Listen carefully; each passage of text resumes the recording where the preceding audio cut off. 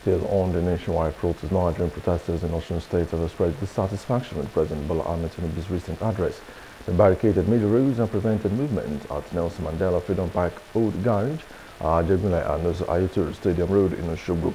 They criticized Tinubu's address for not taking urgent steps to address the country's economic crisis. Electricity tariff hike, food commodity cost and also anti-mass policies. Protesters plan to continue for 10 days and also for the commitment and to yield their demand. If we are going to stop, the state government and the federal government must show commitment. If they are not showing commitment, we will still continue with these protests. If we are not seeing a clear commitment in their regards, we are not still going to stop. We are going to finish the 10 days until we see the commitment from the states and the federal government, because our demands are true. We have the state demands and we have the federal demands. There are certain things that the state government have to meet up with, where there are certain things that the federal government have to meet up with.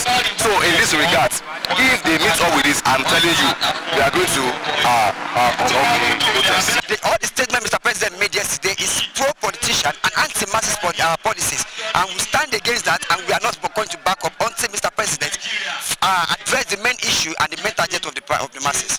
Hello, hope you enjoyed the news. Please do subscribe to our YouTube channel and don't forget to hit the notification button so you get notified about fresh news updates.